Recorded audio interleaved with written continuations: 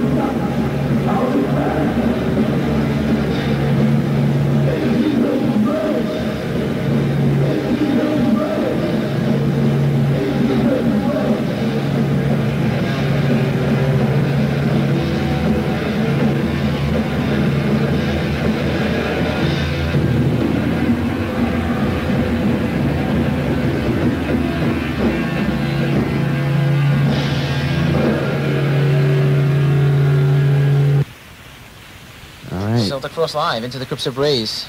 So everybody thought of that. I think it's a good example of how Celtic Frost can play live as they do on their particular EP. And are they going to be coming around here?